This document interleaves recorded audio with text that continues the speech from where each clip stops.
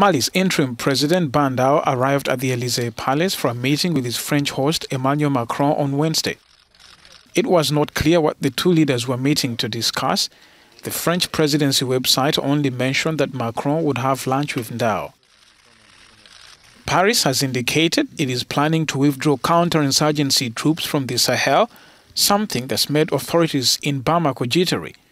France has over 5,000 soldiers stationed in the Sahel to support countries in the region in their fight against militants. Macron is also expected to press Ndaw about Mali's transition to civilian rule.